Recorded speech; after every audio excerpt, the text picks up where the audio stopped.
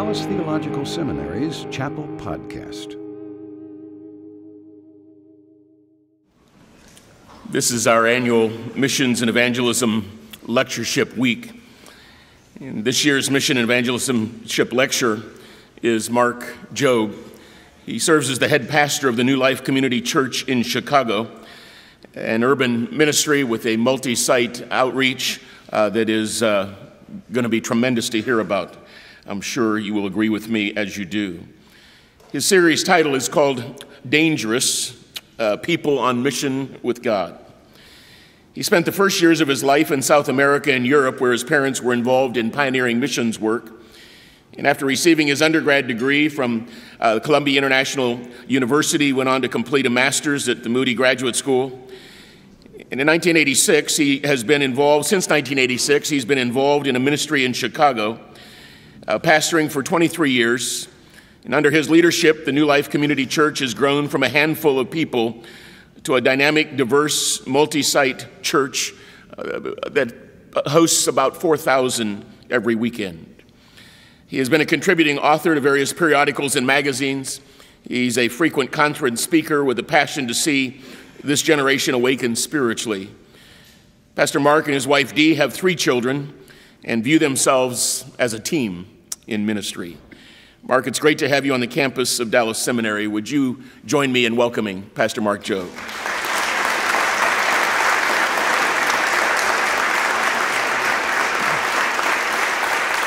Thank you. Thank you. It's great to be here with you this morning, and I want to acknowledge, for 2 people I want to acknowledge. I want to say a special thank you to Dr. Mike and Penny Polcock, who actually 24 years ago, they did our premarital counseling. And something worked because we've been married for 24 years. So if you're here thinking about getting married, you know who to go to. And Penny is here. Penny, would you stand, please? I know they get to see your husband around. Yeah. And then, of course, I worked hard at dragging my wife here. And she typically doesn't like to go when I'm speaking in colder climate, but she said, Dallas, okay. And this is my wife, Dee. Dee, would you stand, please?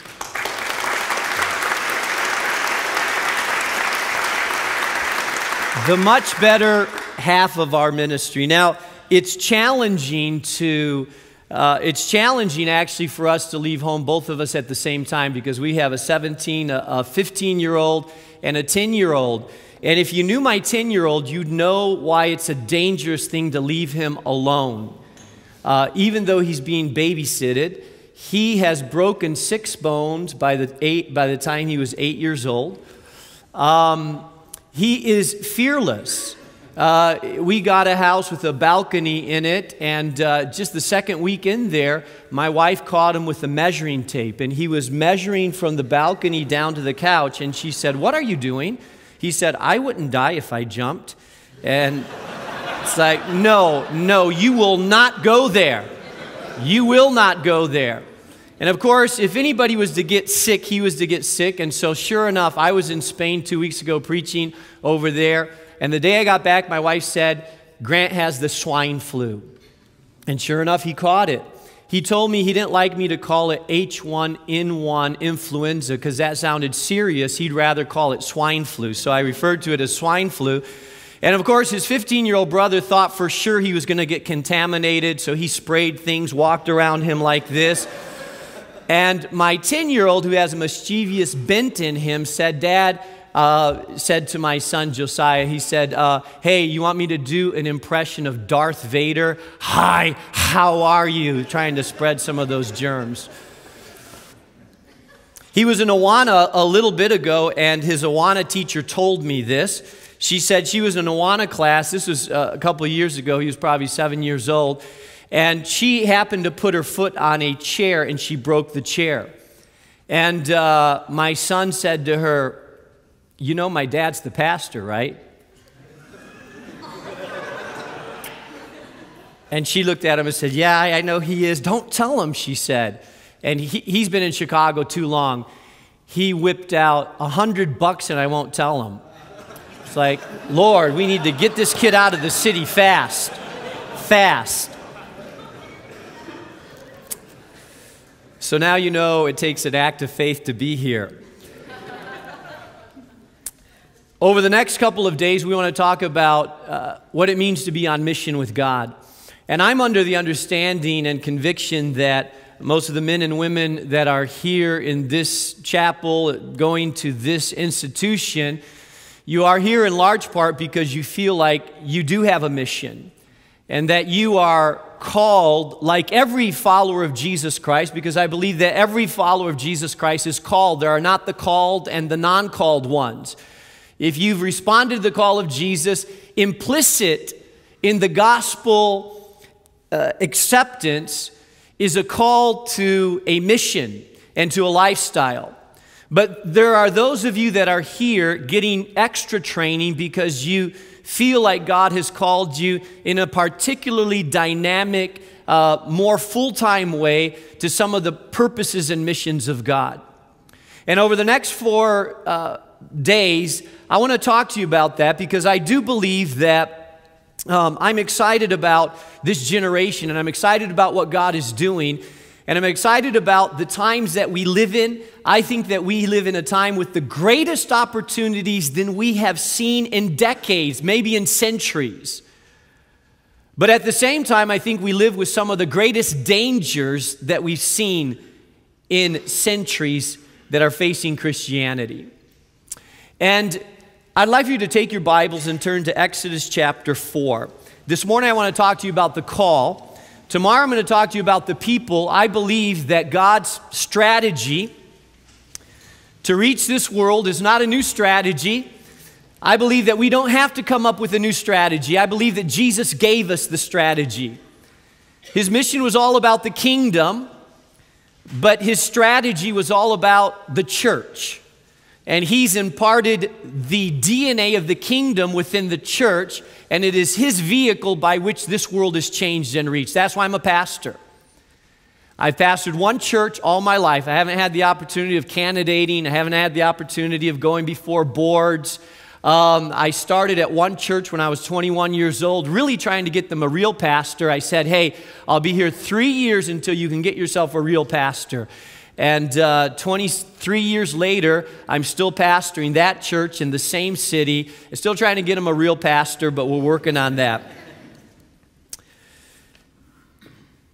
You find in Exodus chapter 4, one of the most bizarre stories that you can find in the entire Bible. In fact, this is really a scene, if you would just take a snapshot of this, it's a scene really out of a horror flick. Let's look at it for a moment. Moses has been called by God. You know the story, the burning bush, the 40 years in the desert. He's been called by God to do something that he really is reluctant to do. God's calling him back to a people that he left back with a really specific mission. And he's responded, yes. He's had the burning bush experience. He packs up his boys, takes his wife. They're on their way. They stop at a cheap motel. And here's the grim scene that we see at this cheap motel. You know, if they had Motel 5s or 6s, maybe it was that in those days. They pause there. There is blood on the floor. There's a woman with a sharp rock trickling with blood from it. There's a boy on the floor yelling in pain. There's a man on the bed that is close to death, and the woman has a crazed look in her face. You probably didn't even know that scenario existed in Moses' life, right? What was it that led to this bizarre scenario? Well, you may have read it before because it's kind of an interesting verse, really an unexpected verse, but in verse 24, it says, at a lodging place on the way, the Lord met Moses and was about to kill him. Hold on, pause. Take a breath. What was Moses doing? Running from his call? No. He wasn't a Jonah. What was about to happen here? Moses was on his way to fulfill the call that God had given him. He talked to his father-in-law. He was going back to the place where God had called him. He had tried to resist it. He had made a commitment. He had packed up his bags. He had taken his family. He was on his way to his mission field, on his way to his call, and God gets so ticked at him that he's about to strike him dead. It just seems strange to me that the God that calls you a couple days later is ready to strike you dead. You say, well, Pastor Mark, that really doesn't, I don't think he really meant that. No, it says it. It says it in the text. And it says, and God and the Lord met Moses and was about to kill him.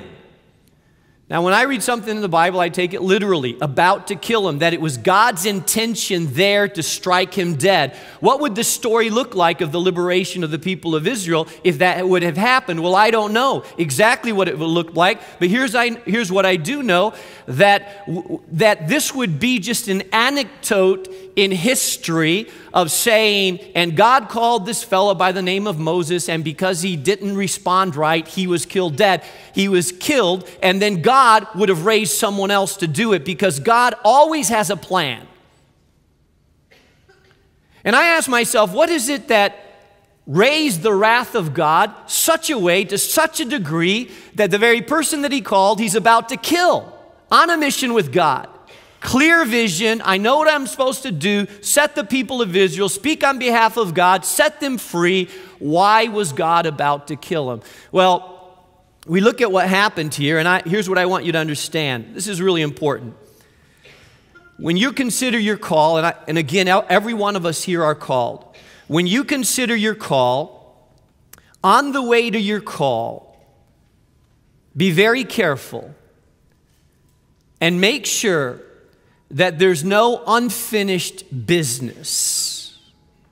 Because some of us, I know when I was studying in school, I spent a lot of time, God, what am I going to do with my life? And what have you called me to? And I spent a lot of time debating the call and my mission and where I was going to spend my life. And if you would have asked me as a college student on my way to my God-given call what I was going to do, I would have told you very specifically, listen, I'm planning to go to northern Spain. There's a people in northern Spain called the Basque people. They speak Euskera.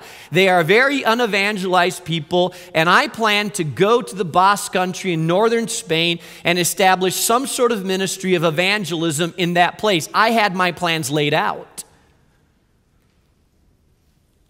I spent a lot of time thinking about my call, my mission, what I was going to do. But I wish in retrospect I would have spent a little bit more time also asking myself this question: am I ready for the call? Am I prepared? Do I have unfinished business in my life that needs to be dealt with before I really engage heavily in the call that God has called me to? And if you look at this passage, you see a couple of things that pop out to us. I believe that the essence of why God was so angry with Moses and was about to kill him was the fact that Moses had directly violated some of the commandments of obedience that all the people of Israel had been called to, primarily the commandment of circumcision. Now, circumcision to us seems like some sort of archaic practice that we don't necessarily elevate to a big place today, but for the Jewish people, it was a sign of commitment. It was a sign that they were part of the chosen people of God. It was a consecration of the body that symbolized a consecration of the heart. And for whatever reasons, we're not told, but for whatever reasons, Moses, maybe because he married Zipporah. Zipporah was a Midianite, not that accustomed to the Jewish practices and cultures. Maybe she looked at it and thought, this is barbaric. I'm not going to take this little boy, and it's painful. I remember my two boys when they went through the process. I'm sure glad they were babies. And, I received them right after their circumcision. Man, they were crying, and I'm like, glad it's you, buddy, not me at this time. And that's a painful deal. I believe that you had an overindulgent mother and a husband that possibly compromised because of it, although he knew what the commands were. Maybe it was his Egyptian upbringing, but for whatever reasons, he had not followed through on this. And it was an issue of consecration of him and his entire family. And the way it plays out, I'm not sure. There's scholars that debate about what exactly happened in this room. But the way I envision it is that it comes to a place where God is about to kill Moses. Zipporah, his wife, who should not be the one that having to do this. It should have been Moses. Now, maybe at this point in time, Moses was ill, lying on the bed, half dead, I don't know. But for whatever reasons, it was Zipporah that took a rock, and I can just imagine it. Imagine it. He's not a little baby anymore. And he may be 12, 13, 14 years old. We don't know exactly how old he is. And she's saying, come here, Junior. Imagine. Mommy, why do you have that rock? Come here, Junior. Moses possibly on the bed, almost dying, gasping for air. God's about to kill him. She's in a panic. She's chasing him down, wrestling him down. Circumcises him there with a rock. It's bloody. It's messy. He's yelling. It doesn't tell us that they circumcised the youngest one. He's probably really running after they see what they've done to his brother. And I can just imagine the conversation when he's 24. Nowadays, he'd be in a therapy group talking about, well, my mother,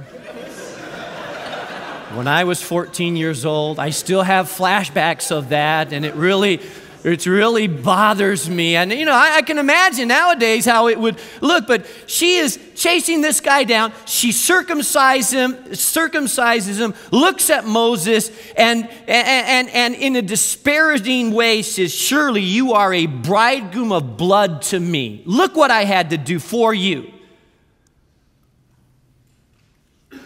And in essence, Zipporah had to take a place that should have been Moses' responsibility. But here's what happens. When there is unfinished business in our life, the closer we get to the place of our call, engaging in our call, the bigger issue it becomes to God. Now I'm thinking to myself, God, why didn't you tell Moses around the burning bush? I mean, why did you wait to this moment? Well, here's the thing. The closer you and I get to the call, to fully engaging in the call that God has placed upon us, the closer we get to the full place of our destiny where God has placed us, then the greater issue it is to God, the unfinished business in our life. And what may not have been a big issue when you were in high school and just trying to figure out life, you're older now, you're more narrowed in your focus, you're more engaged in what God is calling you to do. And that unfinished business will come back to bite you at very inconvenient times in life, because the closer you get to your call, the bigger issue it becomes to God.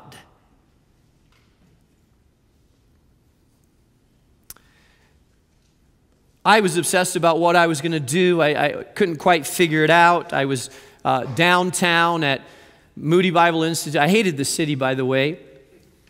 I grew up in a little town by the name of Rubena in northern Spain. I still remember my telephone number. It was Rubena 8.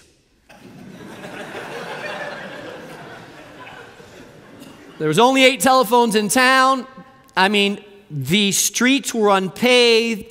On my way to school, I had to jump around the little droppings that the sheep and the cow left through the middle of the town. I literally went to a one-room schoolhouse. If you've ever seen Little House on the Prairie, you got a picture. There was 30 kids.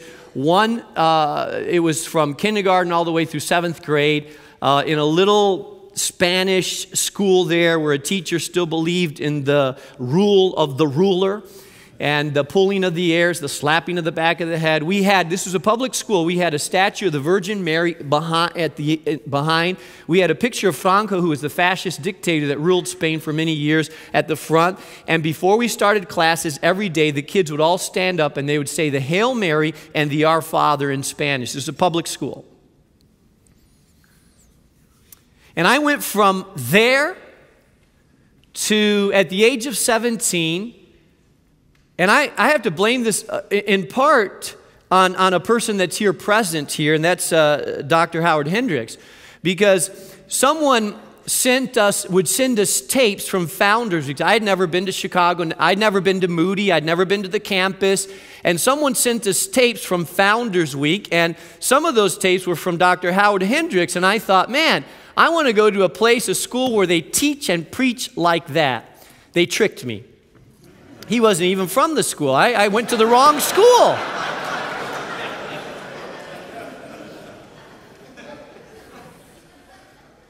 But anyways, God has his plan, right? He got me there, and I show up in Chicago, and I was in for culture shock because I was living on the 15th floor, 1502 of Culbertson Hall.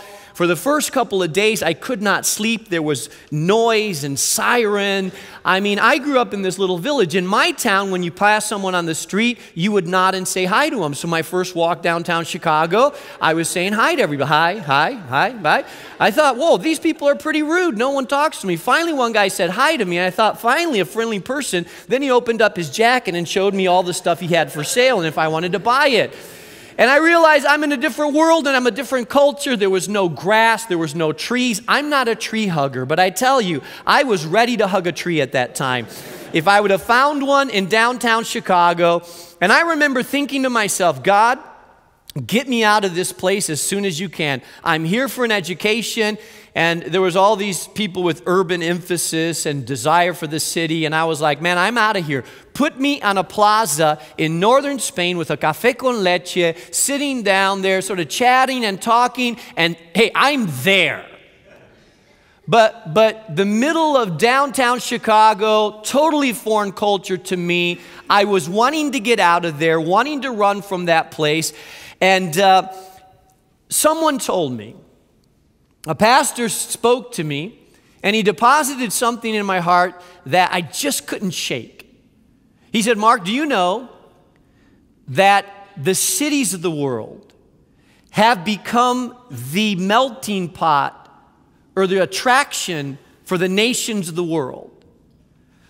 And that in this city of Chicago, there's every nationality, every ethnic group. There is practically every race that you could find on the face of this earth. And why don't, before you plant a church in Europe, why don't you think about planting one here in Chicago? Now, that's the last thing I wanted to hear. I didn't want to hear that. I didn't want that. No, no, no, you're talking to the wrong person. But you know when God puts something in your heart, you can't shake it. You ever tried to shake a God word? Kind of shake it, but you can't. It just stays there and it simmers and it grows. Well, that's exactly what happened to me.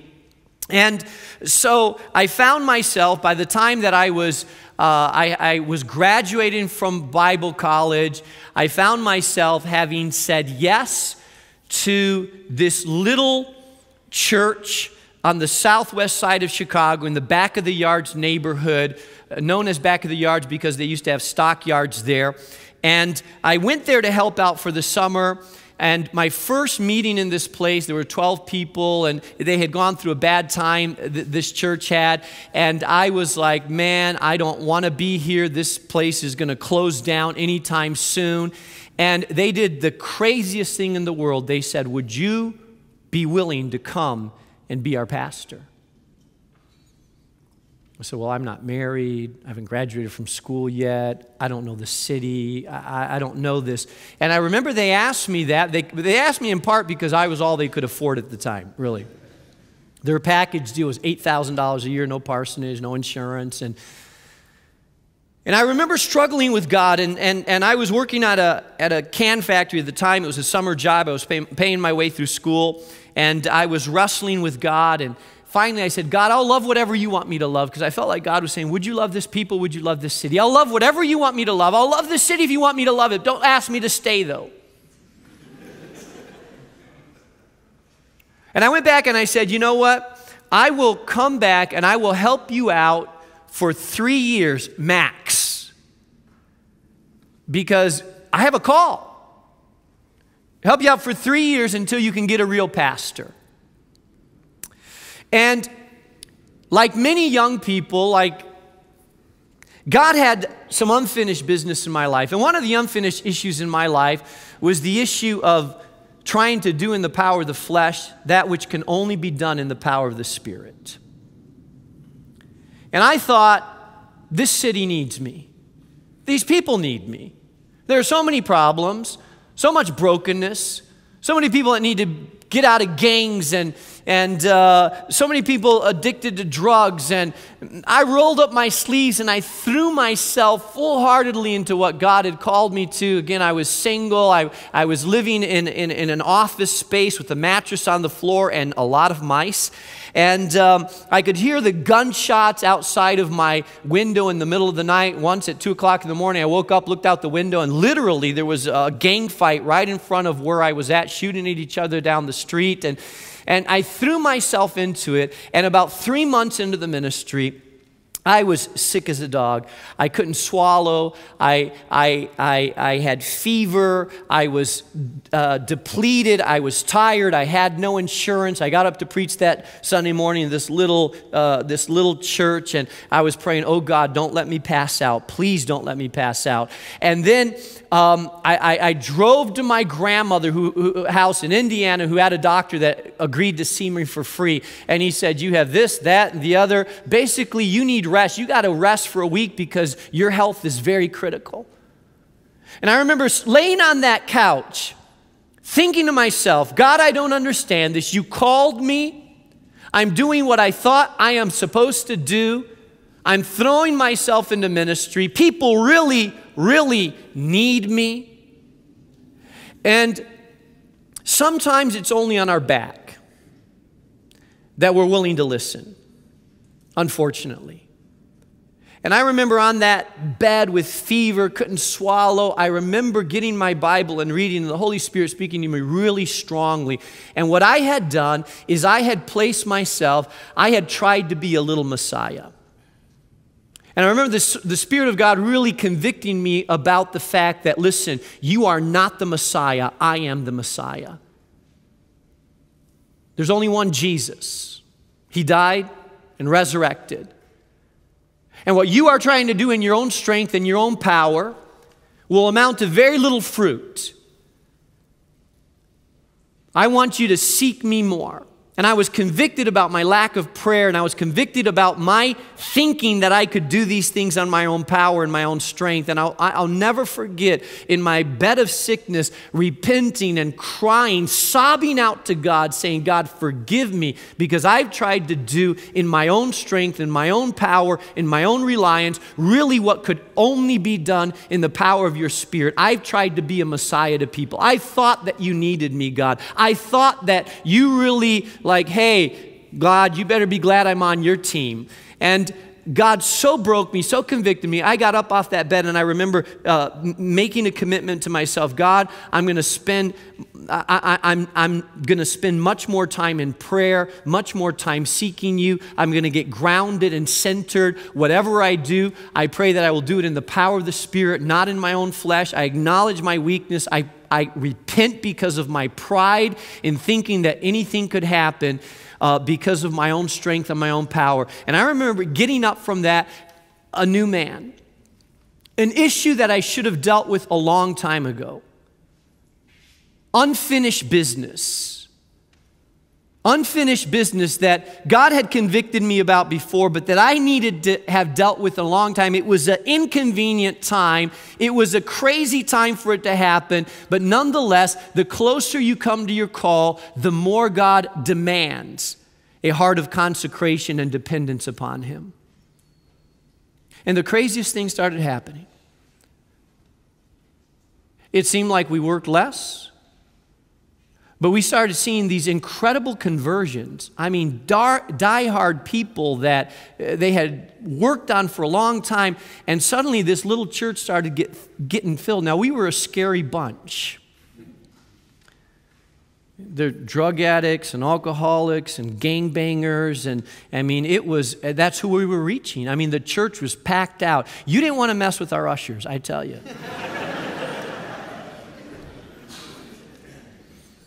One of our ushers used to lead a prostitution ring, a gang, was in prison for 5 years. I discipled him right out of prison. And I remember a guy walked in the church and he said, I know you. He said to our usher, last time I saw you, you had a sawed-off shotgun pointed at my head. He said, oh, those are old days. Have a seat now. And we're taking the offering up pretty soon. Give generously. No, he didn't tell him that. But a crazy bunch of people. And man, what God showed me is His grace and His power. We had one gangbanger that came in and he would talk to the girls and flirt with the girls. And I don't know what he told them, but they would turn red and start shaking while he sat. And so I warned him, hey, you come to church, I don't want you doing that anymore. Next time you do it, we're going to take you out. Like take you out of the church, not take you out. You got to clarify those things when you're in Chicago inner city, right? And so during the worship, I saw him talking to a girl, and she was turning all red. And so I motioned to the ushers, both of which had been released from prison, and both of them who were ex-gangbangers. And they talked to him, and I saw him it was a chair like this, wrap his arms and feet around the chair like this. And next thing you know, I'm trying to continue to worship here. And next thing you know, one usher had one side of the seat, another had another, and they lifted him up and they're walking him down the aisle like this. And they put him out on the front steps of the church. And I'm thinking, oh, Lord, help me, only in Chicago. But what God began to show me at that time is, besides the fact that God has a heart for the cities and God loves cities, and I want to talk to you a little bit more about that tomorrow because I think it's huge. There's a couple forces that are really changing the face of this world, and that you happen to live in an accelerated pace of change. Globalization, urbanization, and diversification are happening at this unprecedented rate. There are 360 cities in this world that have more than 1 million people. Those that are able to reach the cities are able to reach the countries. Those that are able to change the hearts of cities are able to change the centers of thinking, the centers of culture, the centers of music. They start in the city and they work their way out. You can go to a suburb of Dallas with some white kid that's going to a middle-class school, and his parents making $150,000 a year, and he's listening to rap that was started in the streets of Chicago, New York, and even dresses kind of like that, because the music, the culture, the values oftentimes start in the city.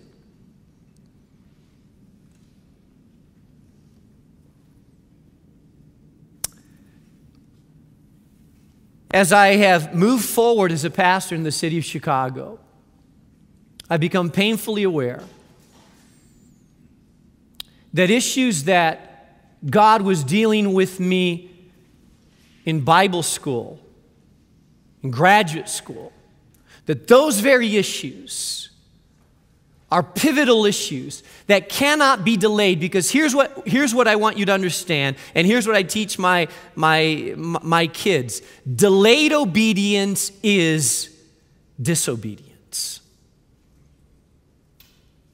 You may chalk it up under the category of delayed obedience. Well, I haven't dealt with it yet, God. Well, it's something I'm going to deal with. It's an issue.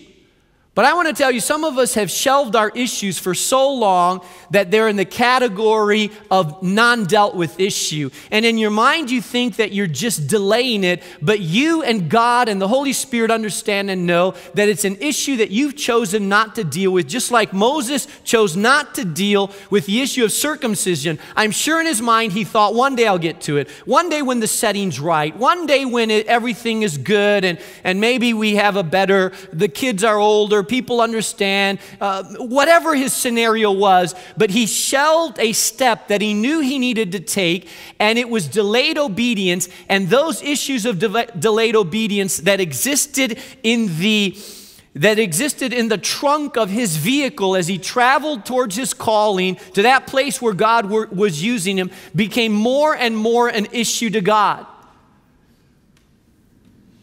So much so that the wrath of God was there. And I want to say that the issues that God is dealing with you today You said, well, I thought this was supposed to be about missions and evangelism. That's exactly what I'm talking to you about. Because ultimately, the tools that God uses in missions and evangelism are people. And it's not that the world won't listen, and it's not that the gospel's not powerful, and it's not that that the fields are not white unto harvest. Oh, I believe they are. We saw over 300 people take the step of believer's baptism last year. Tons of people that are open to Christ. What scares me the most is not the openness of people, is not the message of the gospel, not the faithfulness of God. What hinders the work of God the most are the people that God has called to carry forward that work.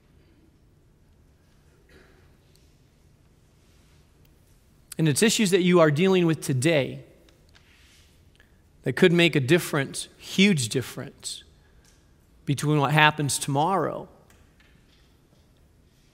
your call, your ministry. By the way, let me just throw this in as a freebie here. You're a married man or you're thinking about getting married. Our ministry to men in Chicago is called Man Up. And I don't know if they use expression around here, but in the city when a guy needs to they say man up to it. Like, hey, step up to that. Take your place. You see a woman here resenting her husband because what he should have taken responsibility for with his children, his family, what he should have done fell on her shoulders, and she ended up having to do what he should have done because of delayed obedience. Because of his passivity and disobedience, there was a root of bitterness in Zephora as she looked at her children and said, this was your responsibility, and you dropped the ball. I'm convinced that the masses of people around our world today, the 6.5 billion people, I'm convinced that they're reachable. I'm convinced that there's a mighty harvest. I'm convinced that the cities are a key to that. I'm convinced that God is raising churches that not only affect neighborhoods, but can affect the DNA and the entire spiritual atmosphere of big cities. We're working hard at it in Chicago. And I believe that every major city in this world, I believe Dallas and Los Angeles and New York and Mumbai and Paris and Madrid, I believe that God is raising churches that can literally affect millions of people. But I am most concerned not about the opportunities. I'm most concerned about the integrity of the leaders that are being prepared to lead those movements and lead those churches.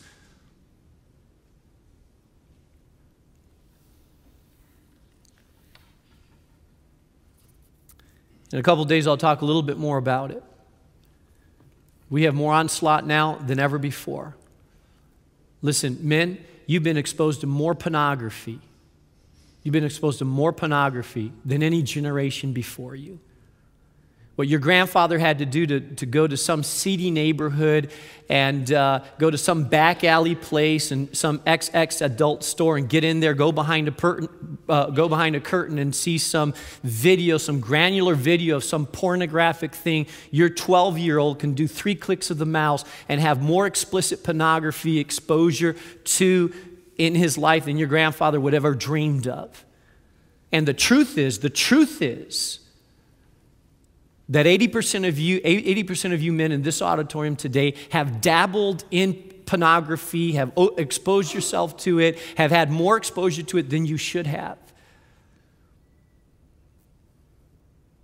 You see, the call to consecration, to holiness, the call to, as we move towards our call, dealing with our issues, is one of the biggest factors in changing this nation, this world.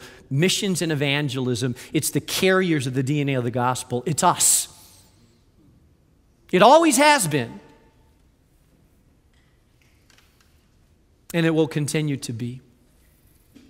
My challenge to you this morning as you consider the call of God in your life, as you think about where you're going to be, pastor in missions, whatever God has called you to, my challenge today, a simple word.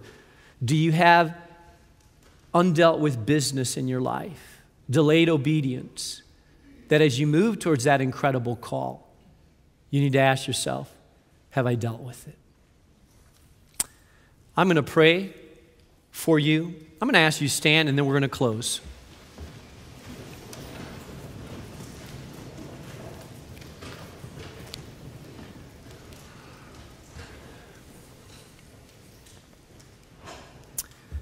By the way, I'm going to be on campus for 4 days, so I'd be happy to talk with anybody, meet with anybody. I'm not a priest, I'm not a rabbi, so I'm not here to hear a bunch of confessions. But I'm willing to talk with anybody. I'm willing to talk with anybody about any issues, especially related to your own personal call and especially related to reaching our cities for God. But I want to pray for you. Father God, I pray for the men and women that are here today. I thank you that they do have a call. I thank you, Father, that the gospel of Jesus Christ is powerful to change. I thank you that your message has not lost its power.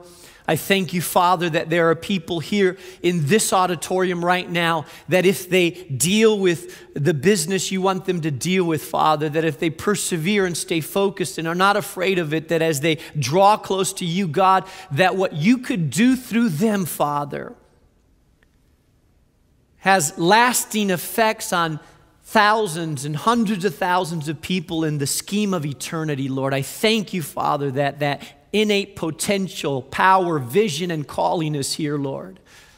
But I pray, oh God, that you, through the power of your Holy Spirit, would surface those things that need to be dealt with today, not tomorrow. God, that those issues will be highlighted by your Holy Spirit. Those issues that you have spoken to us oftentimes, but we have delayed, we've put them off, Father. And those issues that stir up your anger, Lord, that bring about your conviction, Lord. And I pray, God, that we would have the honesty, the vulnerability, the sensitivity of heart to deal with those issues now, God, so that they will not sabotage our calling and not derail us, Lord. I ask this in Jesus' name. Amen.